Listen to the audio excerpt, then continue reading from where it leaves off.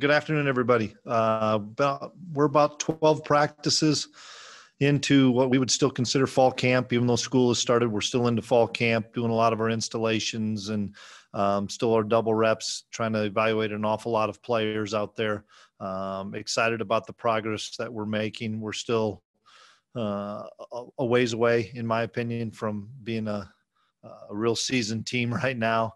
But we're getting good work in, and we still have, better part of 2 weeks before we play. And I'm excited because the guys are practicing hard and learning and continuing to improve. So looking forward to some football here in September. All right, we'll go on to Fritchen. Yeah. Hey, Coach. Just a little house cleaning. How many players have tested positive for COVID during your recent testing? I don't think any in the last few, but I think with all the students come back, we'll see how we're going to be. I think every institution's worried about that over the next few weeks to a month with all the students coming back. When will that next testing period be for you guys? Right now, we're every Wednesday. Okay. Who are some true freshmen that are really standing out for you right now? Offensively, I would say Deuce Vaughn is really stepped out as a running back. Will Howard as a quarterback. You got a number of young offensive linemen that are doing a good job. But those two in particular on defense, we have some defensive backs.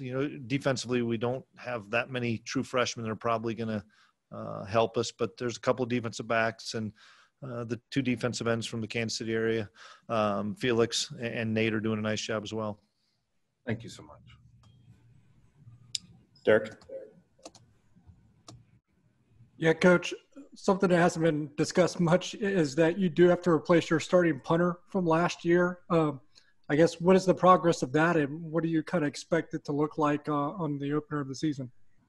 Good question. It's kind of a work in progress. Devin was such a dynamic punter for us, and Jack Bloomer right now is competing with what we hope would be Ty Zentner, but Ty has been a little banged up, and we hope to have Ty back either the end of this week or first part of next week to be able to compete a little bit more. We're replacing an awful lot of our players on punt as well within our shield and within our front line, and so it's been something we've spent an awful lot of time on. It's still an open competition at punter, and so we'll play it out over the next few weeks and see who ends up being the guy. I know we're in fall camp, but obviously with the restrictions on recruiting, that's really impacted how that has kind of gone for you guys and all across the country. What are some of the kind of challenges with that, or has there been any positives with the way that recruiting has gone as well? There's a ton of challenges, more challenges probably than positives, simply because you just don't get the face-to-face interaction, whether it's kids coming to campus for an unofficial visit, kids coming to campus for camps, the fact that we're getting into playing some games in September and they're not going to be able to come visit the school. So in that respect, I think it's difficult for all student athletes when they can't get on campuses to get face-to-face interaction.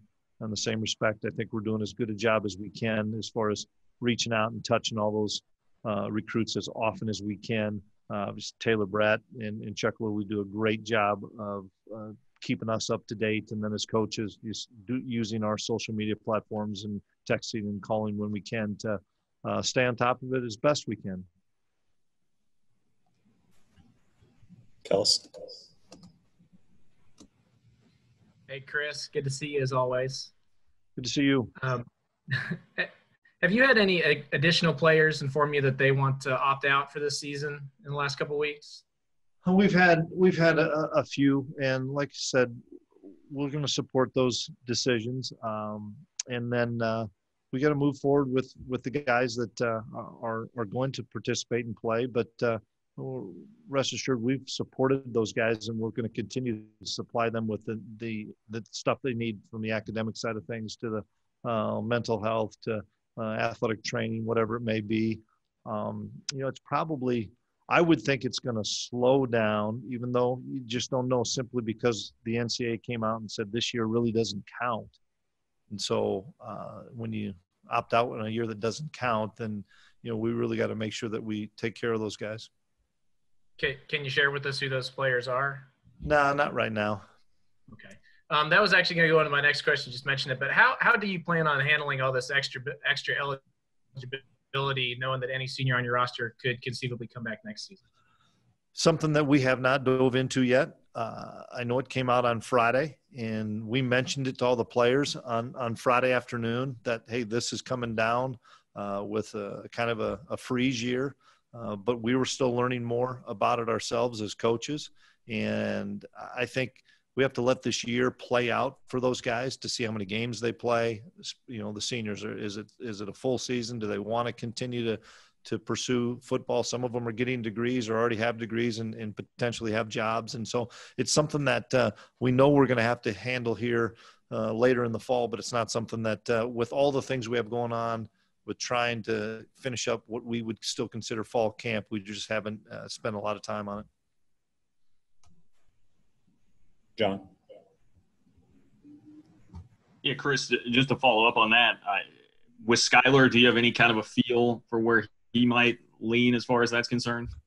Not at all, and haven't brought it up simply because his focus, I think, is as well as every other senior, is on playing this year and not worrying about something that is, you know, in your control, but it's so far away that I think a lot of those seniors are saying, hey, let's just focus on this year and play as much football as we can. And so once again, we haven't talked about it as a staff at all because it just came down on Friday and we had practice on Saturday, gave the staff off on Sunday, reconvened with practice on Monday. It's just such a blur right now with the amount of practice and meeting time that we have with ourselves that it's not an area we've hit on yet.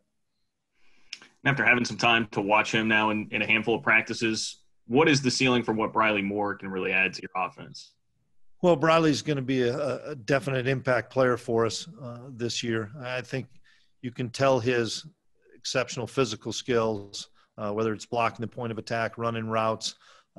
He's gained the respect from our older guys really, really fast just because of how he works and just the fact that he competes on every down. So he's going to help us. You can put him down as a tight end. You can flex him out. You can put him in the backfield. Really impressed with his ability to learn what we're doing. And so I'm excited to see what kind of year he has. Appreciate it. Thanks. Bet. Sren. Coach, thank you for your time. I'm curious, the protocols that you put in place, you talk about the students coming back and that's what everybody's kind of worried about. And there's plenty of videos out there on social media of kids and not having the best behavior. What rules do you lay down to your guys? Is it like nothing, nobody leaves? How do you try to, keep your kids safe when maybe on a lot of campuses there are things going on that probably shouldn't? Well, it's going to be difficult. There's no question. There's still 18 to 22-year-old college students. And last Saturday was really the first night we had off simply because we were in camp mode and we had a lot of things into the evening. But last Saturday, and we talked about it as a staff, we talked about it with our leadership council. We can't practice every Friday and Saturday night for the whole semester. And so some of that you have to put on the leadership. And we've told the guys, you have to avoid large gatherings. You have to avoid groups of people where people are not social distancing and they're not wearing masks. Well, you can't really say, well, is this one okay and not okay?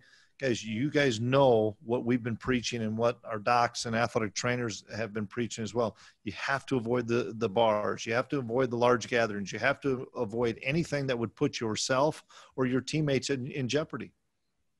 And then I know you mentioned the recruiting, and I know it's really early, but have you seen any signs? There was a lot of people, maybe a backlash when the Big Ten and Pac-12 said that they were going to shut down and not play, that this was just going to crush them in recruiting, right? So if they're going to get crushed in recruiting, those kids have to be going or at least looking somewhere. Like I said, I know it's early, but are you seeing any kind of residual effect from their decisions that suddenly there's a wave of players that are now open to you that maybe weren't before? Yeah, I haven't seen it yet. When you could see it is if they did open up recruiting and somebody would come to a game of one of the three power conferences that are playing to see a game day environment, even though it's not going to be a packed house, as opposed to not being able to get on campus to a school that's not playing. I mean, that could happen. Just on the flip side, It could happen in the spring where they're playing games and bringing people on campus and we're not playing games. So I think we'll see how that landscape plays out with the NCAA of how they're going to allow students or student athletes to come visit schools that are playing, and then what they're going to do in the spring as well. And then just real quick, one more. On the offensive line, you've always had a great tradition and throughout your career of being able to pound the run, and that starts with the guys up front. You're having to replace a number of guys. Can you just tell me what the kind of the mindset is or the theory or how you instill that even if you're not a returning starter, we're still going to run the ball and be effective? Well, we have a really good defensive line to go against and exceptional linebackers, so they're getting sharpened every day as far as going against great competition. And we're going to have 8-9 guys that are going to rotate in and play until we can find and maybe get the 5 or 6 guys that are going to be counted on for the whole year. But I've been really pleased with all the guys up front. Coach Riley's done a tremendous job. Noah Johnson, who's a senior, that's a center for us, has kind of been the leader right now as far as being the vocal guy. But I'm excited because we have interchangeable parts at guard and at tackle with probably 7 or 8 guys. Mitch. Yeah, Coach. Wyatt Hubert mentioned last week that he's taking his courses online. Do you have an exact number or maybe even an estimate of how many of your players are taking the classes online this year? We were going to kind of let the guys decide that over the first couple weeks of class. And I know a number of them, especially the older guys, have gone to just strictly online. There are a few older guys that maybe will go to a class, see what it looks like, see their comfort level, because there's a few classes that they really want to attend. And if they feel comfortable that there's not many students in the class or social distancing, we've encouraged those guys that's okay to do it. I think we're going to find out an exact number probably in another week as guys finish getting their classes locked in, because there's some changes always in the first 2 weeks of classes with adjusting times and adjusting schedules. So rough estimate, I'd say 70% of them are online. Fritchen.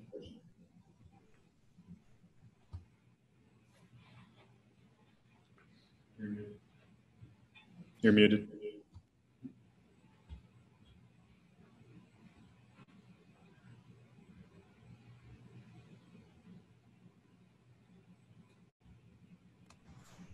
Nickelback. What does the depth chart look like at that position right now? At nickel, is that what you're saying? Yes, sir. I caught just the last half of it. Will Jones is doing a really nice job as a redshirt freshman. He's put on about 25 pounds and done an excellent job of just learning what we're doing, being more comfortable in the system. TJ Smith, a true freshman's playing there. DJ Render, a senior, is playing there. Ross Elder is playing some free safety as well as some nickel. So we're kind of using Ross in a couple of spots. I think we have really good competition. Everybody has a different skill set. But Will is a tremendous man-to-man coverage guy and learning how to do some of the other things. So we have competition. We have some depth there. And also Keandre Thomas. We'll be talking with him for the first time today, I believe. What can you tell me about Keandre and how has he been able to rise up? He's done a great job. He's a really competitive young man. Excited for him that he's taken the challenge to come to K-State to help our team, to help himself. He's in the mix. He's going to play an awful lot for us. A real vocal guy. He's a physical corner. Gets his hands on guys. He's a good-sized young man, probably close to 200 pounds, 190, 95 pounds. So we're really excited about Keandre joining our program, and he's going to have an impact this year. Adam. Coach, Noah Johnson mentioned in his presser that with the inexperienced offensive line, he's not afraid of it, and he's happy to have a group of hard workers at the air to go through the growing pains together. Would you agree with that, and are you excited to watch this offensive line grow together? Well, there's no question that Noah makes the group have a lot of fun. He's the guy that has all the energy coming into meetings, and he's excited to practice and challenges guys. And I know that all those guys want to prove that they belong, that they can play at this level, that that we won't miss a beat. I know that we lost a ton of experience, and it may take us a little while to gel with a brand new group of offensive linemen. But I'm excited about the athleticism amongst the group. I'm excited about the physical style of play and the fact that we have, at least 8 or 9 bodies, if not 10, that really are getting a great look. And I know that Coach Riley wants to give everybody an opportunity so that we can build more depth and have more guys through a long season. And the 2 senior linebackers, Elijah and Justin, how are you seeing their leadership spread throughout the defense? Well, for sure, Justin's the vocal guy, and he is a guy that brings energy every day and gets everybody else excited. And Eli is a workman. He does his job, and you can tell when Eli's on the field because our defense is just that much faster. There's some plays that you think, well, they're going to be a good gain, and all of a sudden there's Eli, and it's a tackle for a loss, or somebody looks like they're open, and Eli can close the ground and get a pass break up. And so both of them are doing a great job. Both of them are excited about playing with each other, and they elevate our defense. Max? Hey, Coach, I'm sorry if you've already been asked this during camp here, but curious, just are there any unique things that you guys are doing in practice or in your locker room or in your building that you just haven't done before in camp to kind of get ready for what's going to be a really unusual season? Everything has been unusual. We're using the visitors' locker room as well as the home locker room. So not everybody's together. Unless we use Bramlage, we don't have a team meetings. We've only had a couple of team meetings. When we lift in groups of 4 as opposed to just offense and defense. It's 4 groups to lift in. Position meetings, we're using the West Stadium Club because it's bigger areas. I mean, there's nothing that's been normal about this camp, and the guys just have to overcome the adversity. And the practices have been as normal as we've had, but other than the practices, there's nothing that's normal. When you go up to eat and you get in line and somebody's serving you as opposed to you serving yourself in a buffet line, and you have your mask on, and then you go sit with your position. Well, maybe I wanted to go sit with a quarterback. I'm an offensive lineman. Well, you can't do that. You sit just with the old lineman. They get tired of each other probably. But we're trying to do all those things to mitigate the spread and mitigate the virus. And so it's guys are probably getting used to it. It doesn't make it easy. It's just kind of our new normal. Is that different for coaches too that have done the same thing every year? Yeah, once you tell us what we got to do one day, we can be a creature of habit for the next 2 or 3 weeks on it. And that's just become our new adjustment to things. And, you got to go find somebody. You don't know where you're going to find them. You better look at their schedule. Are they group A lifting? Are they group B lifting? Are they group C? Or are they which locker room they're in? Where's their meeting room? Our wide receivers are up in the West Stadium Center. So all of a sudden I need to go find a wide receiver. It's going to take me a little bit of a hike. And so then we've adjusted all of our time. Usually you go right from a special teams meeting to position meeting. Well, we have to add 10 minutes of travel time. And so everything's been a little bit different. Got time for a couple more. Kellis?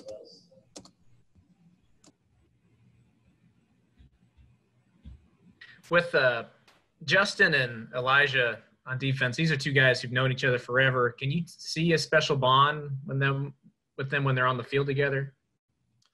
Yeah, they communicate and they feed off of each other and they ask each other questions. It probably helped Eli that he had to play the Mike linebacker position all last year, where Justin is been accustomed to that. They can help each other figure out how we're going to fit a play as a run game example. But I just think there's a great comfort level for each of them to have their friend out there, a teammate out there that they've known for a long time, and they're excited to get to play together. And if I can, what was that first practice like when you got Justin back after such a long wait? Could you instantly tell the impact or the difference there?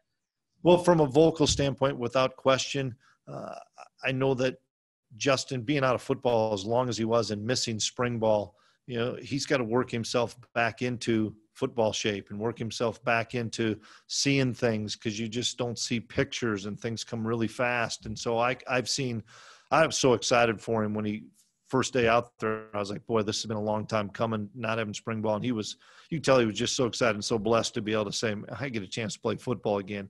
But I've seen over the last probably 4 or 5 practices the impact he can have as a football player, because he's starting to get his legs back underneath him. He's starting to gain strength in his knee where he has more and more confidence. And as he does that, it makes us all better, because when he's playing at a high level, it makes our defense that much better.